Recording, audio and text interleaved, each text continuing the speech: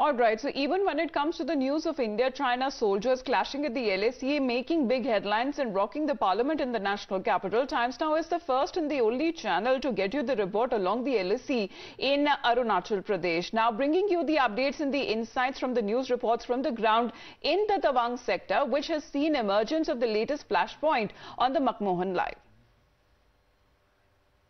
While trying to find out that what are the reasons because of which the Chinese rattle is the construction work which is going on in Arunachal Pradesh. We are en route towards Bomdila, and this is a route which leads towards Tawang. Tawang, the area where the standoff has been continuing, and as you can see in my behind, there are several tunnels which are being constructed by India so that the route can be easier for the troops for further any kind of movement. We know that the India government has already constructed a big airport, a big runway, which is helpful for the taking off and landing of heavy aircraft. And Chinese, the PLA and the Chinese agencies, the security agencies, have been keeping a close watch on every development. Well, now, as far as the standoff is concerned, India has, of course, made it very clear that they are going to keep an eye out and are, of course, not going to backtrack. Well, as far as the December 9th incident is concerned, a befitting reply was given from the Indian side. Let me bring in my colleague Srinjoy at this point. Srinjoy, even as we speak about this latest escalation, the question remains if there is more than what meets the eye, because if we look at the number of deployments in the period of time from the Dragon side, it seems to be increasing, and it perhaps sends out the message that there is more on China's agenda than what appears to be. Well, the Chinese are making it very clear that they are the superpower. They are a 15 trillion economy, and therefore India at 3 trillion can be dealt with in a different way. This is what the Chinese attitude appears to be.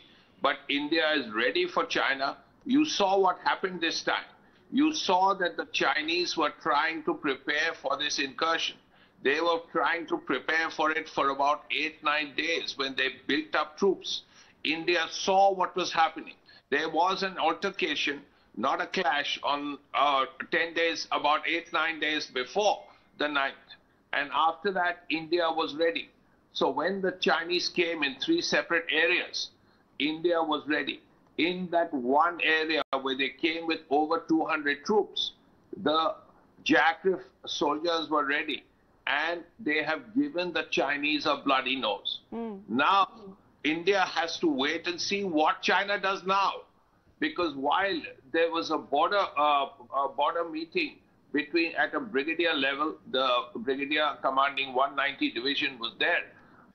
We will have to see what the Chinese do, not just in Arunachal, but also in the central sector, also in Ladakh. Let's not forget that whether it's Ladakh, whether it's the central sector, whether it's Arunachal, it's still China. It's still the People's Liberation Army of the People's Representative Republic of China. So the Chinese are on the warpath. Right. The Ladakh situation may be little but easier. But even when it comes to a formal acknowledgement of the Tawang clashes, is something that China still hasn't done it yet, especially talking about the injuries and from their side of the soldiers as well there. Srinjoy, please do stay on with us.